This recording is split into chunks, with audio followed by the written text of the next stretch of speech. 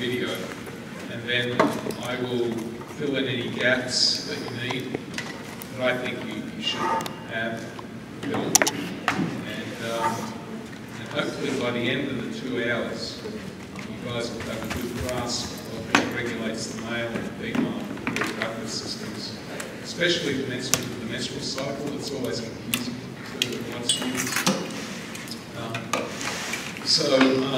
And I guess the first part of this builds on what Dr. Bernie presented on the histology of the male reproductive system. You know, you guys are very lucky to have a person like that lecturing to you, because he's, I was sitting at the back there thinking, I don't know that. It's just amazing to have that amount of knowledge in one head. They got a kick out of the fact that it started with the vascular system, just like that, changed the male track without blinking an eye. So you're very lucky. All right, so let's see what Dr. Tim's got to say. I haven't seen this. Let's look at male reproductive endocrinology, endearingly called Lecture XX. When we're talking or thinking about male reproductive endocrinology, we need to consider 5 hormones. Gonadotropic releasing hormone, or GnRH, FSH and LH, follicle stimulating hormone, luteinizing hormone, testosterone, and inhibin. Now those 5 hormones have to together accomplish 3 main tasks. First of those tasks is spermatogenesis. So they're involved in the making of functional sperm. Number 2 is maturation and development of the reproductive tract, the delivery system for those sperm. And then finally, being able to make sperm and deliver them do you no good if you can't attract a mate, so sexual attraction. Those are the 3 primary tasks of those 5 hormones. So first, let's look at spermatogenesis. We're going to start our story up here with the hypothalamus.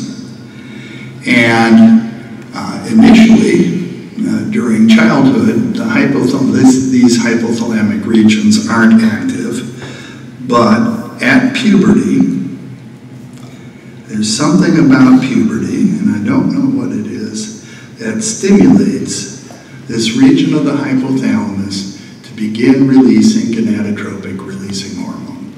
So what is it about puberty that causes the changes that are seen with puberty? It's that gonadotropic releasing hormone is finally being released, secreted. It's a polypeptide hormone. That's what's been keeping puberty from arriving. So our hypothalamus begins to secrete gonadotropic releasing hormone, GnRH. So what does the GnRH do? Well, one of the things GnRH does is stimulates, it goes into the hypophyseal portal system, and from there stimulates the release of LH, luteinizing hormone, from the anterior pituitary. Well, what does LH do? Remember, it's a polypeptide hormone, and so it's going to be exocytosed when the GnRH is present and circulate largely freely in the blood. And what LH is going to do is bind to cell surface receptors on Leydig cells in the testes. And as a result of binding to the cell surface receptor, we're going to activate second messenger systems inside the Leydig cells. And as a result, we're going to start to convert cholesterol to pregnenolone, because the LH is going to stimulate desmolase activity. And the pregnenolone is subsequently converted to androstenedione, and the androstenedione converted to testosterone. This is happening in the Leydig cell. And once testosterone is made, because it's a steroid hormone, it will diffuse into the blood. Now we have testosterone in the blood, and as it circulates in the blood, and much of it will be bound, but as it circulates, a percentage of it is converted from testosterone to dihydrotestosterone. And dihydrotestosterone is the more active form. So testosterone becomes... Okay, stop there. So this conversion of testosterone to dihydrotestosterone is really important. And it really is what makes boys boys, in a sense. Now, Dr. Tim said that it is converted in the blood to dihydrotestosterone. Well, it isn't. There is a little bit of dihydrotestosterone in the blood. But what happens here is a process called endocrinology, where the target cell in the testis, the Sertoli cell, the testis that we'll talk about in a minute, is able to take that testosterone that's coming into the cell, and that cell then expresses an enzyme called 5-alpha reductase that then converts it to dihydrotestosterone, which is a lot more potent than testosterone at binding the androgen receptor and activating its activity. So this is basically a target cell taking a hormone, a steroid hormone in this case, converting it into a more active form, and that active form then acting within the cell. Then it leaks out of it and you can measure something in circulation. But it really is a local effect of dihydrotestosterone. Okay? And this can also happen in the reverse way. Okay? The cell can take the steroid and inactivate it by expressing an enzyme that breaks it down or converts it into an inactive form before that hormone can access the receptor. So we've evolved mechanisms not only to produce hormones and have them circulating in the blood, but we've evolved mechanisms whereby the target cell can regulate its response to the hormone. Okay? The first way it regulates its response to the hormone is to express the receptor. But the second way is that it may modulate the activity of that hormone by converting it into either more or less active form. Okay? What was the conversion enzyme? It's called 5-alpha reductase. It's an interesting hormone because it is expressed in the urogenital sinus. Now, we don't go into any embryology here about sex determination, but the urogenital sinus is the external genitalia. Okay? And if there's a deficiency in 5-alpha reductase, then XY males will look female when they're born because the testosterone isn't high enough to cause the external genitalia to differentiate into the male phenotype. And there are conditions, one of them is called Gualadosi's, it's at 12, which is a condition where females actually convert into males when they go through puberty. Okay, so this is a really interesting situation where you have females who, phenotypically female at birth, they're brought up as girls, but then when they reach puberty, so they're really male, okay? They're XY males, but they're phenotypically female because the 5-alpha reductase isn't converting testosterone to dihydrotestosterone, which is then needed to boost the androgenic activity and make that urogenital sinus convert into the male phenotype with a scrotum and a penis. Okay? And so in these XY females, when they reach puberty, the gonadotropin-releasing hormone switches on, which switches on the LH, which they've got Leydig cells because they have these non-descended testes that then start producing lots of testosterone. The amount of testosterone goes up so high that it's sufficient to cause the testes to descend and clitoromegaly to happen, and they actually transition into males. Okay. So it's an interesting disease in that respect. So dihydrotestosterone, conversion of testosterone to dihydrotestosterone, the 5-alpha-reductase enzyme, is very important in sex determination during fetal development. Okay. Testosterone.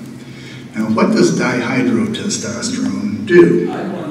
Well, in terms of spermatogenesis, it needs to be present to convert a primary spermatocyte into a secondary spermatocyte. Now, to put this in context, we start with cells called spermatogonium. They're 4N complement. And those are converted by mitosis to a primary spermatocyte. So it still has 4N complement. And then, under the guidance or control of dihydrotestosterone, we go through meiosis, converting the primary to a secondary spermatocyte, which is 2N.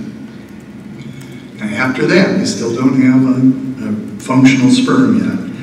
The secondary spermatocyte undergoes a second meiosis, and now we have a spermatid, so it's now 1N complement. And then finally, in order to get to a sperm, we need to convert the spermatid to a sperm, which is also 1N. So this effect of the androgen dihydrotestosterone to initiate what's called spermatogenesis happens after puberty, when the testosterone and dihydrotestosterone levels go up because of the activation of the hypothalamic pituitary gonadomyosis. The androgen itself, the dihydrotestosterone, however, is not acting directly on the sperm. There's no androgen receptors in sperm. The dihydrotestosterone is acting on the Sertoli cells. Now, if you remember from Bernie's lecture on Monday, the Sertoli cells are like the nurse cells that are sort of cuddling these developing sperm. And so it's these cells that are telling the sperm to develop. And it's under the direction of testosterone. And you can see an arrow of dihydrotestosterone back to the Sertoli cell.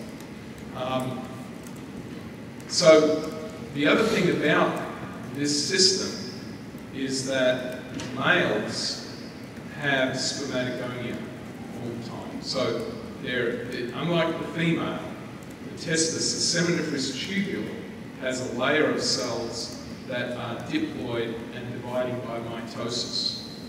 So males never have menopause where they run out of gametes like women do. Okay? So male fertility extends into old age and up until death because there's a layer of stem cells that are constantly dividing to make sure that there's always some sperm cells back. So that meiosis, this is the process of meiosis, continues to happen because there are diploid cells at the ready in the seminiferous tubule. But those diploid cells don't start to divide. They're dormant until puberty. Okay? So it's only when this system switches on, testosterone comes out, it then stimulates the Sertoli cells. The Sertoli cells then tell these spermatogonia, diploid, mitotically dividing cells that will give rise to sperm to start dividing and start entering into the meiotic process to develop sperm. Okay? Prior to that, these spermatogonia are just sitting there dormant. Okay? So it's all driven by the brain telling the testis to make testosterone, dihydrotestosterone, and that's driven also by FSH, which we'll talk about, I guess, in the next. The absence of dihydrotestosterone, development of sperm would end at the primary spermatocyte. Now, what else does dihydrotestosterone do? Well, it's going to feed back and inhibit further release of LH by the anterior pituitary. And it's going to feed back, this is called long loop feedback feedback to inhibit the further release of gonadotropic releasing hormone from the hypothalamus. So once the male hits puberty, testosterone levels go up, and then they level off and stay elevated. They're not cycling. Now let's continue the story of the GnRH and go over to the other thing that it's going to do, and that is to stimulate the release of follicle-stimulating hormone from the anterior pituitary. Follicle-stimulating hormone is polypeptide hormone. So it will enter it's exocytosed, enters the hypophyseal portal system, and, it enters the blood, circulates in the body, and FSH, primary function, is going to stimulate Sertoli cells. Now, what are Sertoli cells doing? Well, one thing they do is nurture the developing sperm. So they're there to help assure that the energy needs of the developing sperm are being met. In the absence of Sertoli cells, the sperm wouldn't develop. They'd die off. And specifically, the FSH is going to be needed to be able to get the spermatid converted to a sperm. So FSH, beyond nurturing, also has to be present for spermatids to become sperm. In the absence of FSH, sperm development would end at the spermatid, not an active or functional sperm. Going back to the dihydrotestosterone, two other things. The dihydrotestosterone feeds back to inhibit FSH secretion as well as LH secretion. And the testosterone or dihydrotestosterone stimulates Sertoli cells to be able to reinforce the support or nurturing of the developing sperm. The final part to this diagram is Sertoli cells. Once FSH stimulates the Sertoli cells, they begin to secrete their own hormone called inhibin. And inhibin is a polypeptide hormone, and its role is to feed back and inhibit further increases in FSH. So the whole male control system from the endocrine side of things is to, once we reach puberty, testosterone levels go up, spermatogenesis levels go up, and then they level off and they stay constant. That's what this wiring diagram would accomplish. Now, in terms of the role of these hormones in maturation of the reproductive tract, testosterone, or the more active form, dihydrotestosterone, is going to stimulate growth of the reproductive structures and maintenance of those structures once they've grown, and then the functional development of those reproductive structures. And the last part, sexual attraction, it's testosterone again, which is primarily important here, and it stimulates secondary sexual characteristics. What do we mean by that? Well, hair patterns, like the development of a beard or male pattern baldness, and the growth of pubic hair. In terms of voice, testosterone thickens vocal cords, and so you get a deeper voice. In terms of body, testosterone is anabolic. It stimulates an increase in muscle mass, and it promotes lean body mass by decreasing percentage of body fat. It tends to thicken bones to be able to help better deal with the strains and stresses of stronger muscle contraction. And it terminates long bone growth. So when the male reaches puberty, while they do exhibit a growth spurt, it also signals the onset of where we're going to stop being growing.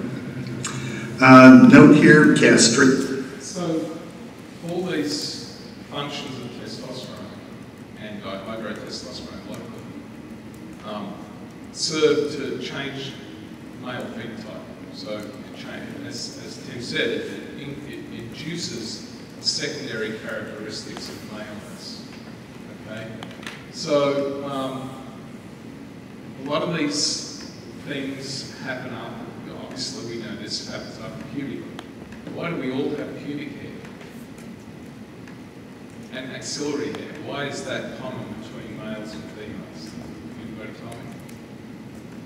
You remember back to your adrenal lectures when we were talking about the adrenal gland. So what the adrenal gland produces mainly is aldosterone to regulate salt excretion from the kidneys and blood fluid balance, cortisol, which is a staying alive hormone, stress, metabolism, and one other hormone coming from the inside layer of the adrenal cortex called dehydroepiandrosterone, which is a weak androgen. And that's made in really high amounts during fetal life, and also just before puberty in humans and us, there's a process called the adrenarche, where the adrenal starts making all these adrenal androgens. Now, as it turns out, the hair follicles on your pubis and under your arms are highly sensitive to androgens. And so that small amount of androgen, testosterone-like steroid hormone that's coming out of the adrenal early on, pre-puberty, before puberty, is enough to stimulate pubic hair and axillary hair growth. Okay? So, it's not just testosterone, it accelerates pubic hair growth, and in women who have polycystic ovary disease, for instance, where their ovaries are making too much androstenedione, too much androgen, they start showing male pattern hair formation. It's called hirsutism. They'll actually start growing a beard or something if the hyperandrogenemia, too much androgen, goes up too high. Okay? So just recognise, yeah. What was the weak androgen that you mentioned? So there's two weak androgens that come out of the adrenal gland: dehydroepiandrosterone, DHEA, which, by the way, you can buy at Costco and health food stores.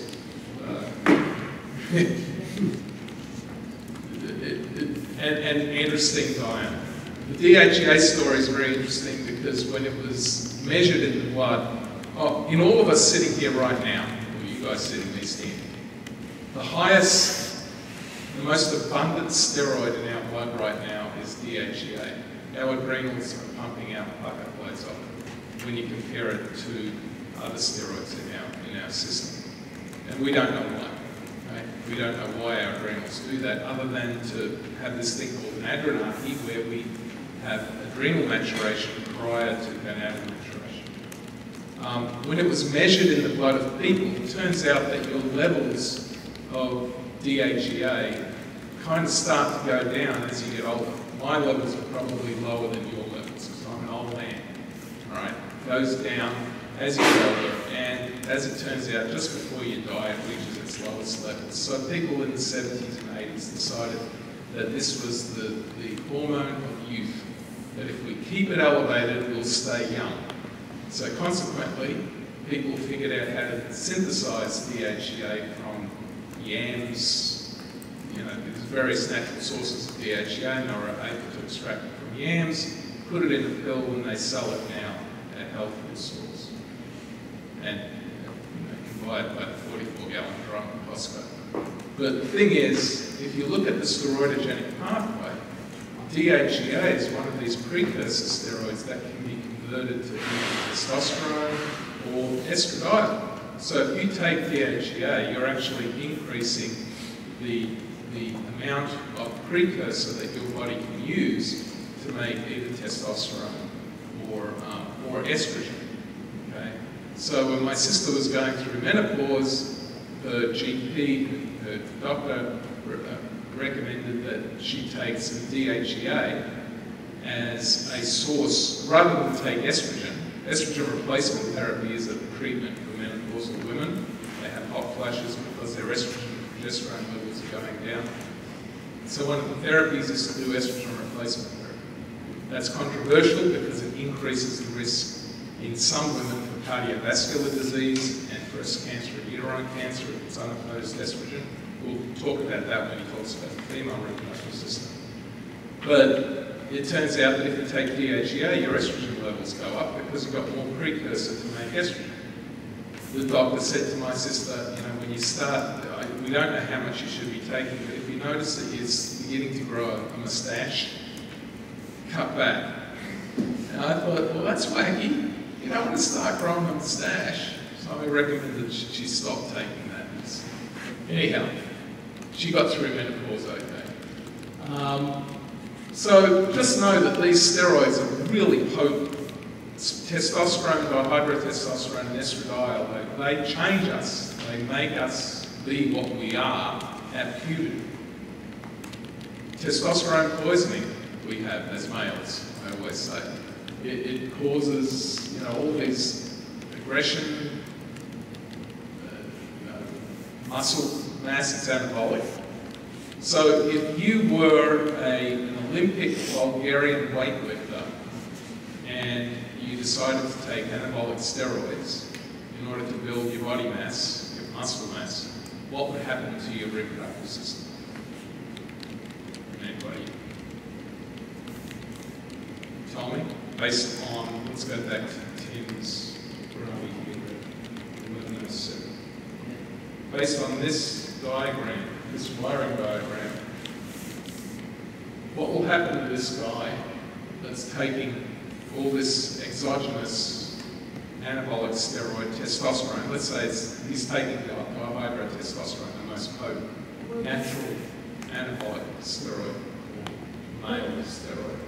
Will these cells stop making it? Beg your pardon? Will these cells stop making it? Yeah. So these feedback loops are very sensitive. So if you're taking this stuff from the outside, your brain doesn't know where it's coming from. So you'll get a negative effect here on the hypothalamus and a negative effect in the anterior pituitary. All right, so now you're going to shut down LH. So if you shut down LH, the Leydig cells aren't going to do anything because they don't need to. There's already plenty of testosterone there. All right? Okay, but look at this. You're also going to prevent this synergistic effect of testosterone and FSH on the Sertoli cell. So now the Sertoli cell is going to shut down. So what's going to happen there is that you're not going to have any spermatogenesis. So males taking steroids, you know, anabolic steroids at the gym end up being sterile.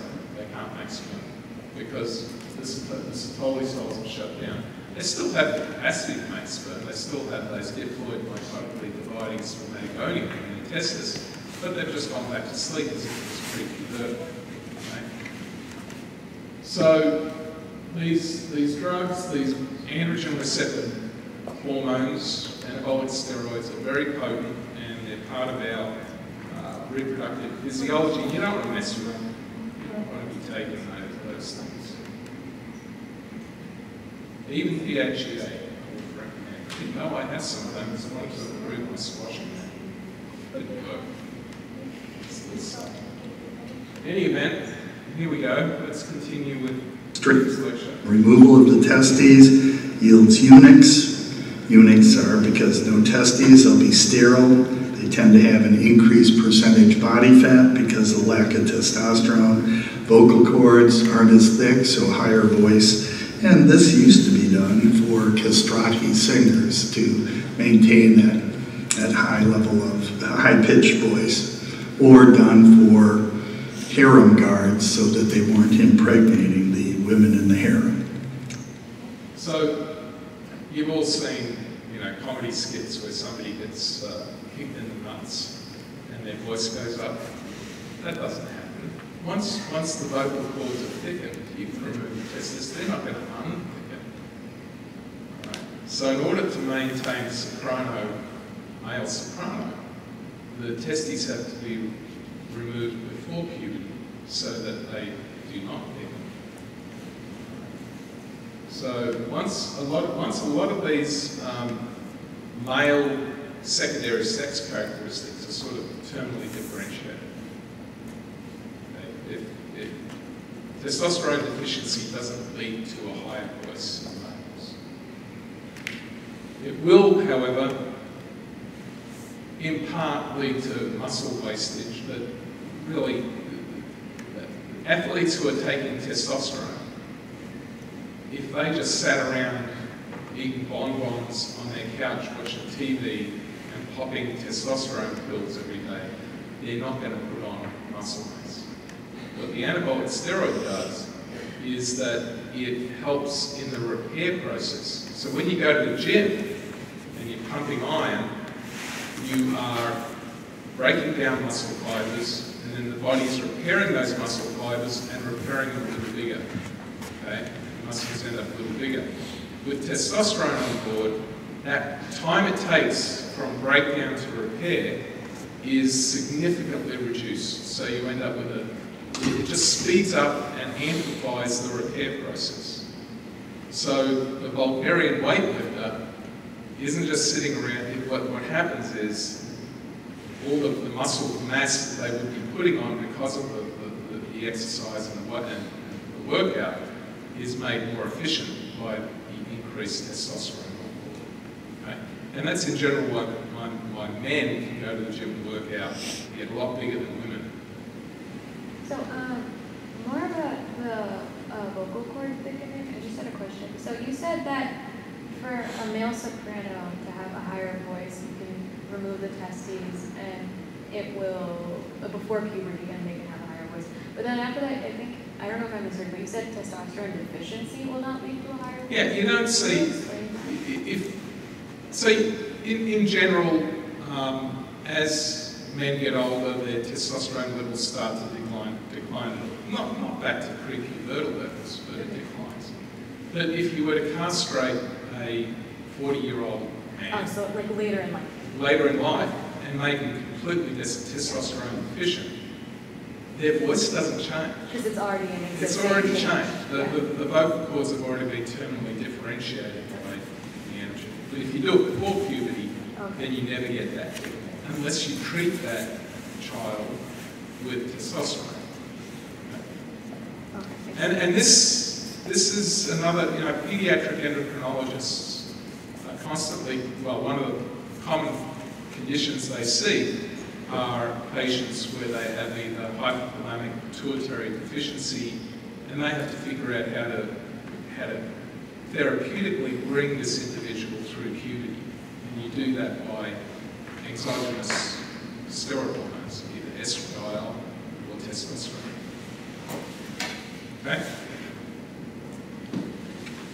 And behavioral changes associated with testosterone would be increased aggression, okay, roid rage, people taking steroid hormones, and then sex drive or libido.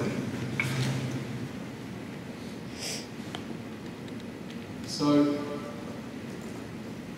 if you combine this with what Bernie told us about the actual plumbing of the male reproductive system, from the testis, seminiferous tubule, the Leydig cells, the Foley cells, sperm being produced on the inside lining of the seminiferous tubule, and then their passage through the vas deferens, the storage in the epididymis, vas deferens, all the urethral glands, all the other accessory glandular structures that increase the prostate, that increase the fluid, seminal fluid, and then the structure of the penis, the process of arousal. It's all regulated by these hormones, okay? And the neuroendocrinology of reproduction.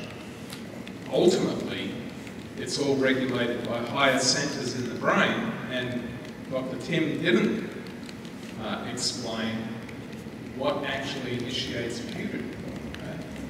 So we still don't really understand that. What we think is happening is that there are higher centers in the brain that develop at around the time of puberty that then release So there's the thing called a gonadostat. There's a suppression, an active suppression of the hypothalamus, so that GnRH is not being made prior to puberty. And then eventually that is released, and now GnRH pulsatility can be increased. By the way, the GnRH that's made by the hypothalamus is secreted in pulses. And it has to be secreted in pulses or else it doesn't work. Okay. And one of the things that was discovered early on in the piece where people discovered GnRH, and then they started giving it back to animals to see what it does, and when they gave it back in continuous infusion, the whole system, the whole reproductive system shut down. And the reason for that is that the GnRH that's made by the hypothalamus acts on receptors in the anterior pituitary. And when it binds those receptors are then internalized, the signal is transduced, the receptor's internalized, it's degraded, and a new receptor is made. If you keep hitting that cell with the hormone, the GnRH, then the whole thing just desensitizes, and the number of receptors on the cell surface just decreases, and it shuts down. This is important. It's used therapeutically in women and in men in situations where you want to shut down the reproductive system. Now, this could happen in men with prostate cancer if you know that there is the enlarged prostate is being driven by testosterone. So you want to shut down the reproductive system while you give them a GnRH agonist. And the reason why GnRH is used is because it's just a 10 amino acid polypeptide. So it's a 10 amino acid peptide. It's very short, and so the drug companies had a field day with it. They, take the thing apart and make all these different analogues by replacing one amino acid with another and seeing what effect that has on function.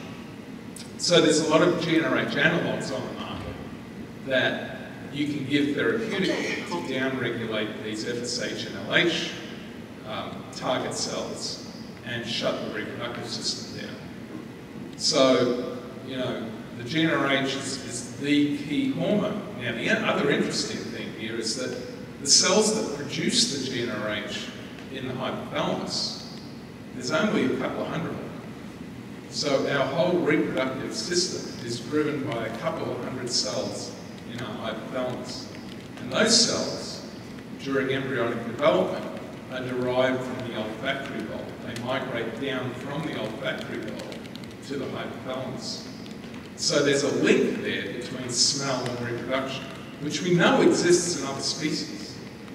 And dogs are constantly sniffing each other's butt to see who's going to be friendly to them.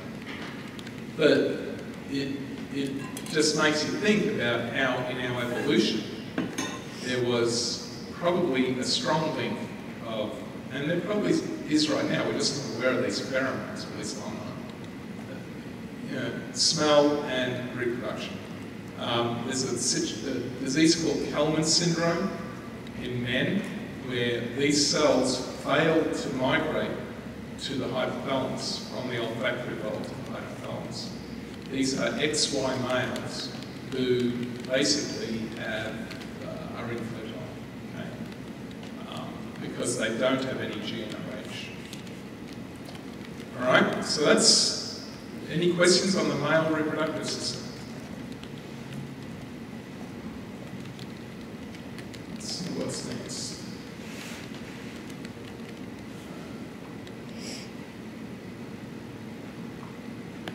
Female reproductive system. Who saw that coming?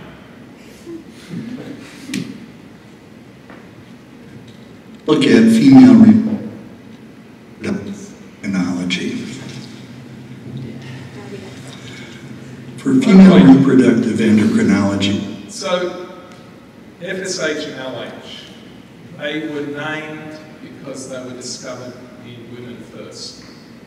And they were named because FSH causes follicle development in the ovary, and LH causes luteinization of that follicle after ovulation. We'll talk about that. They're exactly the same hormone in males and females. So don't let the name, see, males don't have a follicle and they don't luteinize. Right? But they're exactly the same hormone. similar to what we saw for males, except in this case we're going to need to use 8 hormones to cover not only what males need to accomplish, but also to cover what needs to occur with gestation and subsequent delivery. So we have 8 hormones. They're going to be gonadotropic releasing hormone, FSH and LH, just like we saw with males. Estrogen and progesterone, which fulfill some functions similar to what need to be fulfilled by males. And then the last 3, human chorionic gonadotropin, prolactin, and oxytocin are all important if we have gestation and delivery of a baby. So these 8 hormones have to accomplish 5 tasks rather than the 3 for males. First 3 are equivalent to what we saw in males, and that's to produce eggs, oogenesis, sexual maturation to allow for pregnancy to occur, sexual attraction to attract a sperm donor, and then the last 2, gestation and milk production or lactation. So we need to account for all 5 of those functions. Now, unlike in the male, we see cycling of reproductive structures, okay, and cycling of the hormones. So that's going to be a little more complex than in the male, where once puberty occurred, spermatogenesis started and continued at a relatively constant rate. It goes down over time with age. But here we have cycling occurring. Tissues which cycle are the ovary, specifically follicles in the ovary, and the endometrium of the uterus. So here's my initial wiring diagram. We're going to start with the hypothalamus, and once again, like with males, at the onset of puberty, we're going to see the hypothalamus begins to release gonadotropic releasing hormone. That's the key to what's happening with puberty. Now, what happens with gonadotropic releasing hormone? Well, one thing it does is stimulates the release of luteinizing hormone. And luteinizing hormone is going to do a couple things. One, it's going to stimulate the development of a follicle. Okay, we'll see the importance of that. But typically in a single cycle, one follicle will develop, and LH is going to be important for that. The other thing luteinizing hormone is going to do is stimulate thecal cells in the ovaries, or within the follicle. And the thecal cell is going to, under the guidance of LH and FSH, take cholesterol and convert it to pregnenolone. So LH and FSH are going to stimulate desmolase activity, and we start to produce pregnenolone. Now that pregnenolone, some of it is going to be converted to progesterone. And once progesterone is made, being a steroid hormone, it's going to diffuse out into the blood and stimulate other tissues. Some of the pregnenolone is converted to androstenedione and testosterone. And the androstenedione and testosterone, those male,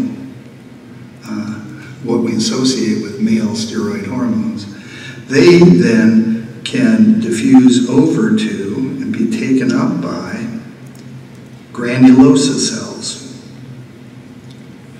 In the granulosa cell, we can take the androstenedione and the testosterone, and using the enzyme aromatase, convert them to the estrogens. So estrogen, what we usually say it would be estrogen as a steroid hormone. It's actually a family of similarly structured steroid hormones, the estrogens. It includes E1, which is estrone, E2, which is estradiol, and that's the key one, the most active one, and and estriol, or E3.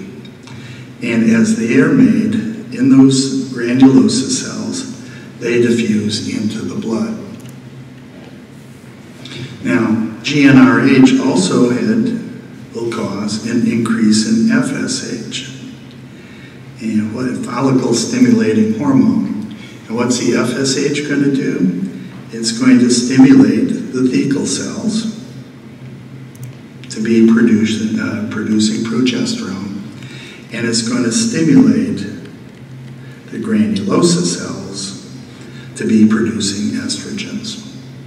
So together, LH and FSH. Right. So a couple of little corrections to this. FSH doesn't do much to theca. So this arrow here should be de-emphasized. But FSH does a lot for granulosa cells. Now, think of this as analogous to the male system, whereby the theca cell is analogous to that Leydig cell in the male that's sitting outside the seminiferous tube, that interstitial cell that Bernie talked about. Okay? That's where the testosterone is coming from in the male. It's also where the androgen is coming on from in female, from the female gonad. So the theca cell is analogous to the interstitial Leydig cell in the testis. The granulosa cell is analogous to the Sertoli cell, because it's the granulosa cell that is surrounding the gamete, in this case the egg. Just like the Sertoli cell is the nurse cell that's surrounding the gamete, the spermatids. Okay? So FSH acts mainly on granulosa cells, whereas LH acts mainly on theca cells. All right? Now, in women who have polycystic ovary disease, or hyperthecosis it's sometimes called, they have a situation where they're hypersensitive to LH, and these theca cells are really highly active in the ovary. And they make a lot of androgen, but there's not enough granulosa cells there to take that androgen and convert it to an estrogen, so you get a spillover of androgens. And that's why one of the symptoms of hyperthecosis or polycystic ovary disease is hyperandrogenemia, and the things that come with that, hirsutism and other male-like characteristics. Okay, so the point I'm making here is that we need to think of this. The two systems are analogous. They're using the same hormones, but they're making different end product steroid hormones. The most important one in the male is estradiol. Don't worry about estrone or estriol. Just 17-beta estradiol is the most biologically active female sex steroid hormone. Okay? Females are also making in their ovaries small amounts of androgen, testosterone, and androstenedione, but they are rapidly converted to the estrogen, to the 17-beta estradiol, by the neighboring granulosa cells. So this is called the two-cell hypothesis for estrogen production by the ovary. That's mainly driven by these two hormones, but it's the FSH follicle-stimulating hormone that's mainly driving the granulosa component. And then later on in the cycle that we'll talk about in a minute, we have LH kicking in. Okay, so let's continue. H are responsible for producing progesterone and estrogen. Now, this is going to, and it's a complex wiring system, but this is going to be participating in producing the cycling of the follicles and that occur in the ovary, and cycling of the endometrium in the uterus. We're going to use a 28-day cycle for this model. It can vary widely between individuals and even within an individual, but we'll say 28 days. So here is a pictograph of a 1-month cycle, a 28-day cycle. see here is we're going to draw, if this is day 0, and this is day 28, what I have here, the way I'm approaching it is the very end of this cycle is when we're going to have menses. So day 0 is the beginning, is the day after the last day of menses. And we're going to draw right down about the midpoint, which would be about day 14, is when ovulation is going to occur. And then finally, I'm going to divide this pictograph into an upper and a lower half. The upper half is what's happening in the ovary, and the lower half is what's happening in the endometrium. So we're going to begin at day 0, and at day 0 we have a follicle. It's existed since birth. Okay, and in the follicle we have the precursor of the ovum, we'll just label it ovum, and then we have thecal cells and we have granulosa cells. Granulosa cells are going to be a source of estrogen. Okay, so that's not quite right. So the follicle in all females from about mid-gestation in old fetuses, in their ovaries, these germ cells, these cells that are going to become eggs, have developed. And all the eggs that a female is ever going to have were developed by 20 weeks of gestation. Okay? Because unlike in the male reproductive system, where the diploid spermatogonia are always present, dividing by mitosis. You all understand the difference between mitosis and meiosis? Okay?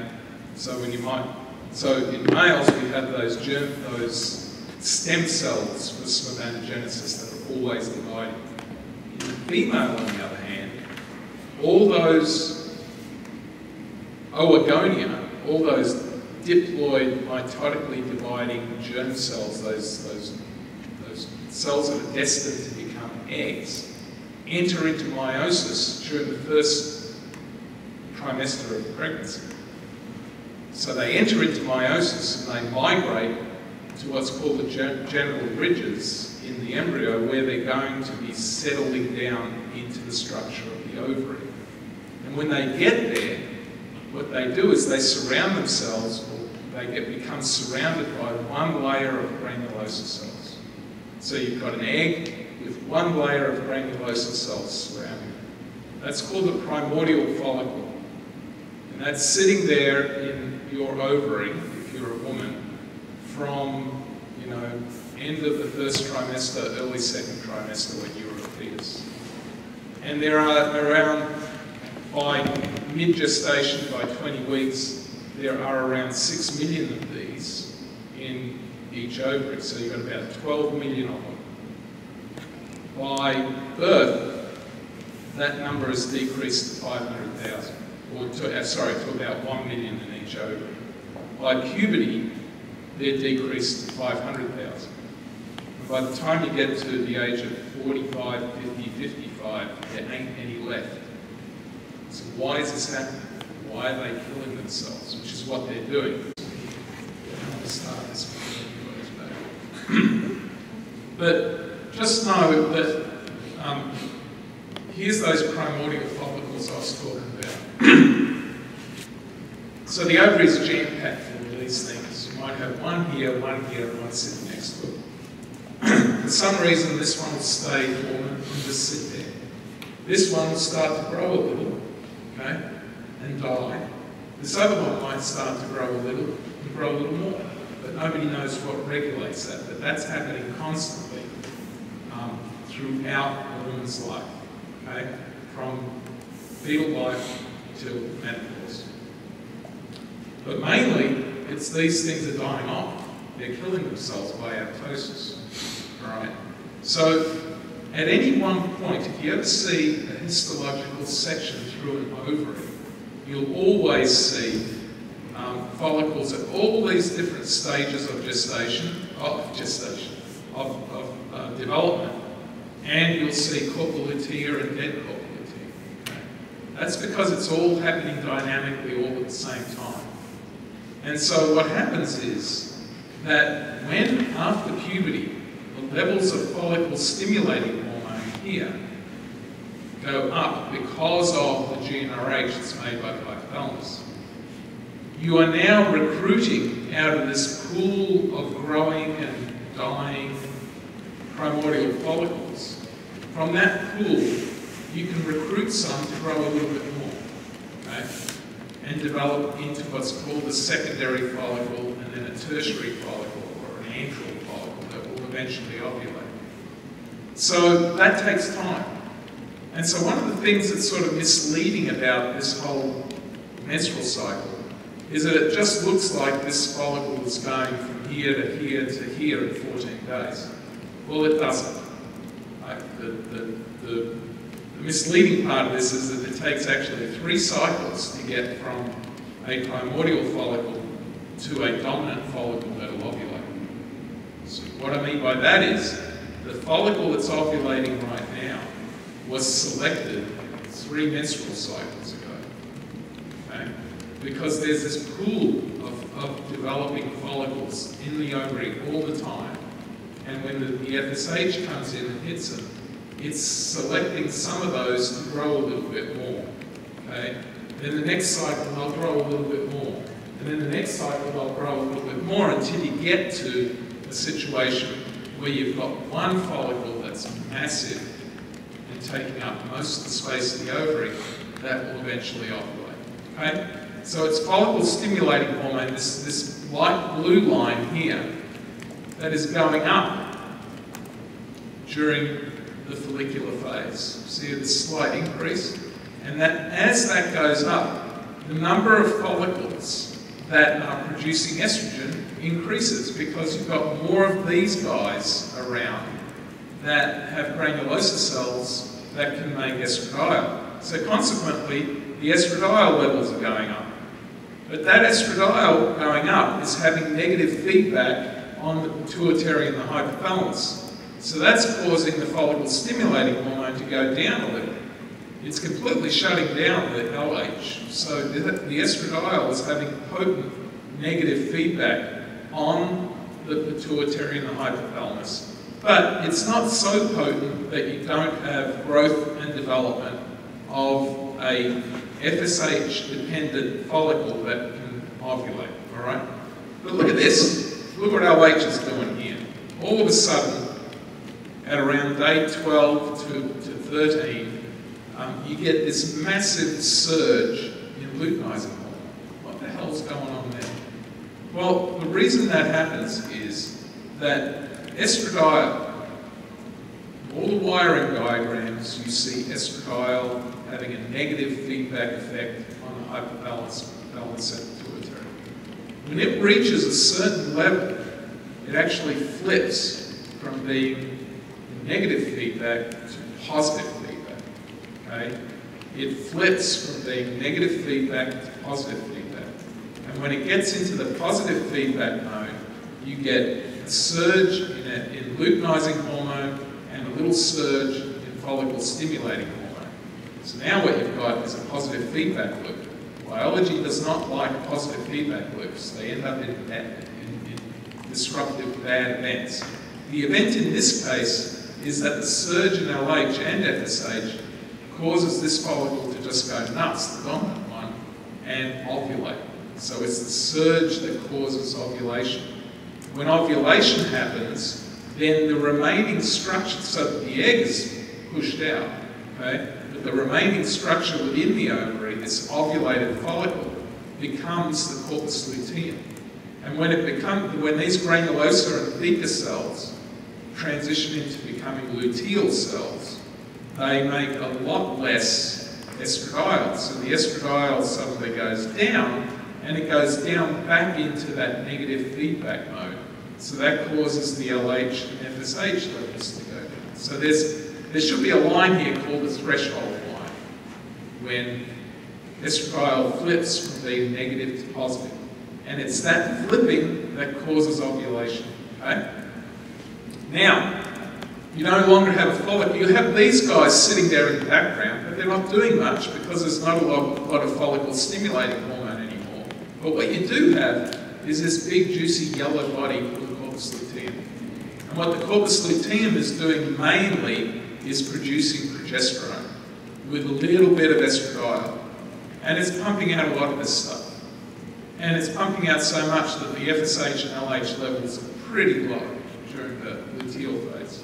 They're there, they're enough to keep the corpus luteum alive, but predominantly what you have during this phase of the cycle is progesterone coming from this corpus luteum with a little bit of estradiol. Okay? All right? Enough to cause negative feedback on the hypothalamus and pituitary. Eventually, though, the corpus luteum will die.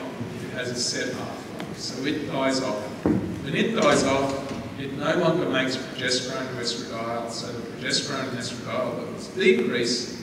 So now you've got less negative feedback on the pituitary, so the FSH levels can start to climb. And here's the FSH levels going up a little. Okay? When the FSH levels go up a little, it will recruit another pool of follicles from that pool of growing follicles until you get the dominant follicle again that will ovulate. But that's what's happening in the ovary and in the blood. Okay? This is what's happening in the uterus. So you have the follicular phase in the uterus where you've got menstruation and then the rebuilding of the endometrium, and then a little bit more growth in the endometrium, but the formation of the glandular endometrium, or the luteal or secretory phase. Okay? When the corpus luteum dies, the progesterone levels go down, there's no longer support for this structure, you get necrosis and shedding. Then you have to rebuild a new one in order to be fertile again. Okay? So, go to Google, find yourself a menstrual cycle image, look at it, follow the hormones and the feedback loops. Know that there is a switch to positive feedback mid-cycle that causes ovulation. Know that, you can get around that, you can understand the menstrual cycle. The drop in estradiol at around 14 days, why does that happen? Before it rises because of... Yeah. Okay, so it's positive feedback, it's negative feedback, levels go up, suddenly positive feedback, and it's telling the hypothalamus pituitary to start making bucket loads of LH, causes ovulation. When it causes ovulation, the cells in here transition to not making estradiol, but making predominantly progesterone. So all of a sudden, at that point, just before ovulation actually, they will decrease their level of estradiol. So now it comes back to a negative feedback. Okay? Good.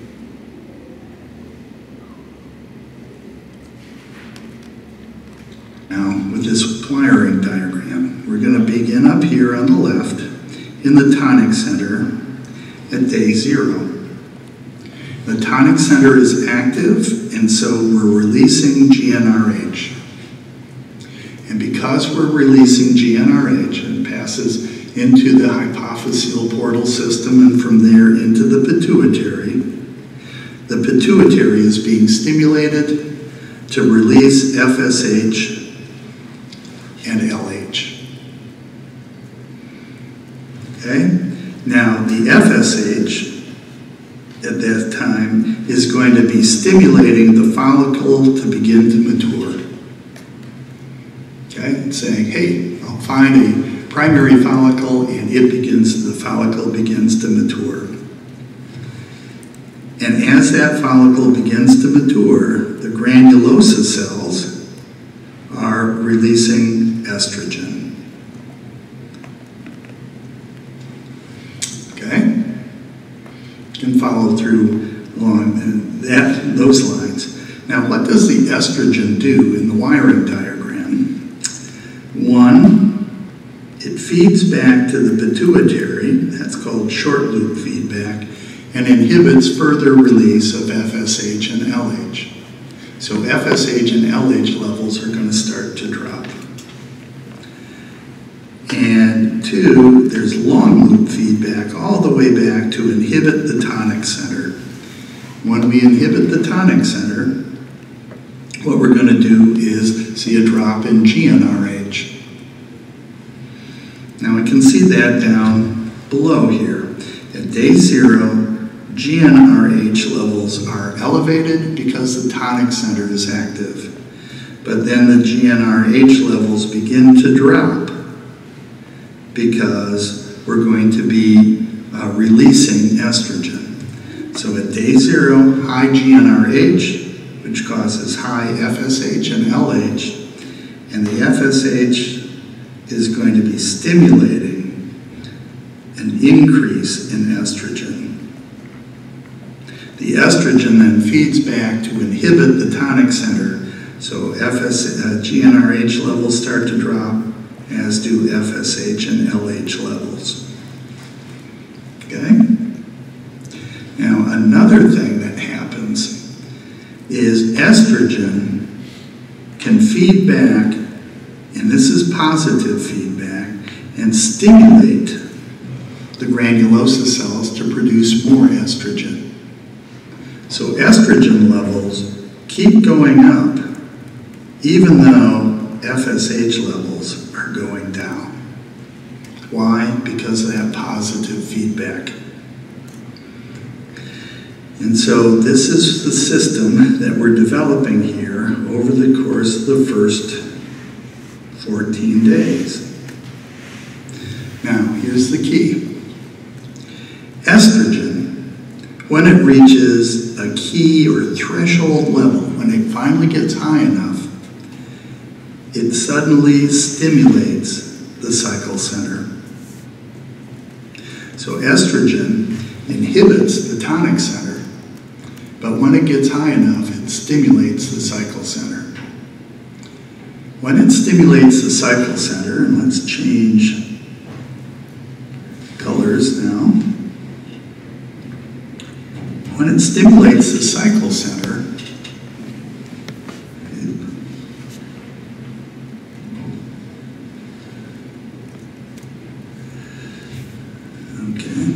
when it stimulates the cycle center, what we're going to get is the cycle center produces a sudden large increase in GnRH. And that sudden surge in GnRH stimulates the pituitary to produce a sudden surge in FSH and LH. So suddenly, due to the cycle center, we get a surge in GnRH, which produces a surge in FSH and LH. Now, of those two, the key here is going to be the surge in LH is what triggers ovulation, the LH surge. Now, what else is going to be happening is as the FSH and the LH levels go up, they stimulate, and the LH in particular, stimulating the follicle to ovulate. But also, we're going to start seeing the thecal cells in what's now the corpus luteum begin to produce progesterone. Okay, so most textbooks now do not refer to a tonic center or a cycle center. I don't know if that hypothesis was ever supported by data. But that's okay for you guys. This is fine. Because the point is that estrogen flips to being a positive feedback effector of GnRH and FSH and LH secretion. I'm going to go forward because we're running out of time. So everything I mentioned earlier is basically going over here. I just want to make sure we don't miss anything that I haven't covered.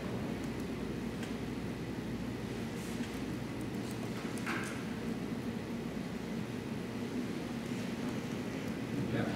Okay, we've pretty much covered this part of the female reproductive system. And he's going over the summary. But, so I assume that the next video is going to be pregnancy, my favourite time. So let's talk a little bit about Okay, so we've looked at how reproductive endocrinology can produce cycling. So you have a situation here where you've got an egg that's been ovulated, and if it finds a place to implant, the first thing that embryo needs to do is to stop that place where it's implanting from being shed. Okay? You've got to keep this endometrium intact and present in order for the pregnancy to continue. So what does the embryo do? Well, the embryo, one of the first hormones that is made by the embryo that signals to the mother is a hormone called chorionic. It's from the placenta. Chorion is the placenta. Gonadotropin. And it's very similar to LH. But it's different in a way in that it prevents the corpus luteum from dying. So if you have implantation or the presence of an embryo in the uterus and the establishment of pregnancy, this corpus luteum will not die. And that's controlled by the hormone chorionic gonadotropin. That's what you measure in the pregnancy test when you pee on it. Okay? It's chorionic gonadotropin. It can only exist if there is placental tissue around. Okay? So, and what that does is it keeps progesterone levels high. Why is progesterone called progesterone? Because it's progestation. You can't get pregnant and you can't stay pregnant without progesterone maintaining the uterus in this progestation state. Okay? So let's see what is going on. Yeah. Ovaries or follicles and in the uterus, the endometrium. Now, what happens if fertilization occurs? What has to happen during pregnancy? And that's what we're going to look at here. So in pregnancy, if fertilization has occurred, what we have to do is avoid the onset of menses. Now, menses was produced from the fall in estrogen levels. And the fall in estrogen levels in the blood was due to death of the corpus luteum. And the death of the corpus luteum was due to low FSH and LH levels, helping to maintain those cells. So if pregnancy has occurred, we don't know what causes the death of the corpus luteum.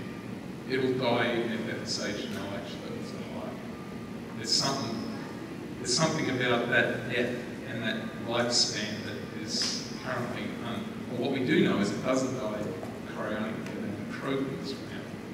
we need to avoid the drop in estrogen, and the way that can happen is we need to nurture the corpus luteum to prevent the onset of menses. And the way that happens is the embryo secretes human chorionic gonadotropin, or HCG. One of my goals in life is to remove the H out of HCG. It's totally redundant. It annoys the crap out of me. You don't say human progesterone or human any other hormone that we'll talk about today. HCG is a polypeptide hormone, fast onset, short acting. And now the embryo is producing this, and it acts like luteinizing hormone. It nurtures the corpus luteum. It keeps those cells continuing to function and continuing to live. And so the cells of the corpus luteum keep producing estrogen and progesterone, so keep secretions of those going from the corpus luteum. Now, human chorionic gonadotropin then is going to be produced early in gestation and was used as early pregnancy detection. Its source is in the embryo, and so that would mean if HCG is present, person is pregnant. HCG is good, it keeps the corpus luteum going, but it can only work so long. And how long is that? About 3 months. So HCG keeps the corpus luteum going for about 3 months. But at the end of the first trimester of pregnancy, the corpus luteum is going to die. Estrogen again is going to suddenly drop, and menses could occur. So we have to find some way of keeping estrogen levels elevated after the first trimester. And by the end of the first trimester, the placenta itself takes over and can produce estrogen and progesterone to nurture the placenta. So placenta needed 3 months before it could produce sufficient estrogen and progesterone. So at the end of the first trimester, there's a handing over of the baton, the ability to produce estrogen and progesterone from the corpus luteum to the placenta. And anytime you have this passing of the baton is a time of elevated risk that maybe something doesn't occur correctly. So at the end of the first trimester is the greatest risk of spontaneous abortion occurring. That's why many people won't announce that they're pregnant until after the time of the first trimester, where they know that the placenta is taken over and is doing the job. Now, no additional pregnancy should begin during gestation because both estrogen and progesterone are elevated, inhibiting both the tonic center and the cycle center. So we shouldn't have any more ovulation taking place. Okay. Now, after gestation, you have delivery. And following delivery, you need to start producing milk. So lactation. So how is lactation accounted for? Beginning with puberty, so after the onset of puberty, the continued presence of estrogen and to a lesser extent progesterone, and cycles through each month, they stimulate basal breast development. So the machinery for making milk and delivering milk begins to develop at the onset of puberty because of estrogen and to a lesser extent progesterone. Now during pregnancy, there's a constant high level of estrogen and progesterone, and so what you see is during pregnancy greatly enhanced growth of the alveolar structures. So now you're getting ready to actually produce the milk. Okay, and that's due to the continuous high levels of estrogen and progesterone. So that's helping to prepare the apparatus for production and delivery, which isn't going to occur until birth. So you don't have any milk yet. So what's happening? During pregnancy, you have high estrogen and progesterone levels, and we said that was stimulating alveolar development. Now, as the alveolar structures are developing, they're the ones responsible for making milk. Now, the actual signal to make milk is done by prolactin. Okay? Polypeptide hormone of the anterior pituitary. But while prolactin may be elevated and may want to signal to make milk, the high levels of estrogen and progesterone inhibit this. What we end up with then is alveolar growth, but no milk production yet, because prolactin is being blocked from doing its job by the estrogen and progesterone. Okay? Once birth occurs, the estrogen and progesterone drop. Because of that, prolactin can start to stimulate milk synthesis. Now, milk synthesis means the milk's there, but we then have to release the milk, called milk letdown, and the hormone that is is responsible for doing that is called oxytocin, which is released by in the posterior pituitary, another polypeptide hormone. And so when oxytocin is present, it stimulates milk release. Well, what causes oxytocin to be secreted? One key part would be suckling. So suckling stimulates the release of oxytocin, which stimulates milk release. And the baby gets fed.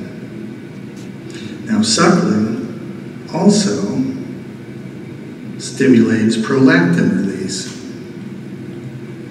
And because of that, as long as suckling is occurring, prolactin continues to be secreted and milk continues to be produced. Now a couple of points here. One, you may have, if you've had children or seen people having children, one thing that oftentimes is done is they have the baby suckle right after it's been born and checked out. Now it's not because it's going to get any milk, but that suckling causes release of oxytocin, and the oxytocin causes milk letdown by stimulating smooth muscle contraction. It's not just in the alveolar portion of the breast, but it also stimulates uterine contraction, and therefore it's going to promote, help out the uterus to expel the placenta. Okay? Another note here, that prolactin inhibits LH secretion, leading some people to think, hey, as long as I'm breastfeeding, I am inhibiting ovulation because I'm not getting the LH surge. It's not a perfect plan for birth control. There may be some effect, but it's not reliable whatsoever. Okay?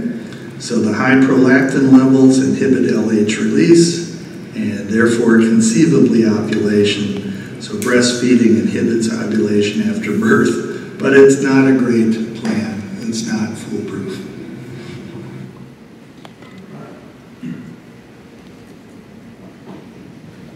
So, last 5 minutes. So, oxytocin, hormone not only for milk letdown, but also for uterine contractions and parturition. What he didn't mention was what regulates the time of birth. How does that happen? In most species, it's a decrease in progesterone. Just like you have a decrease in progesterone that causes menses, a decrease in progesterone causes labour and delivery. In women, it's a decrease in progesterone responsiveness of the uterine tissues that causes labour and delivery.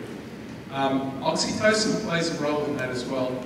And it's interesting, you know, the old-time obstetricians, in order to bring on labour, they would tweak the nipples of a pregnant woman. That would cause a bit of oxytocin to be released, you know, that Ferguson reflex, it's called. And that oxytocin would help to prolong labour. Oxytocin is also used to induce labour. You go to McDonald Women's Hospital, women who are being induced will be given Pitocin, which is a trade name for a form of oxytocin. You know, lactation is essential for our reproductive cycle, our reproductive efficiency, and it's hormonally and structurally linked with the whole female reproductive system.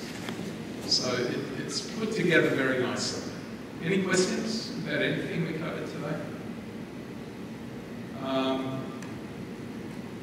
Good. If you need any help, just email me and I can answer questions. All right. Have a good rest.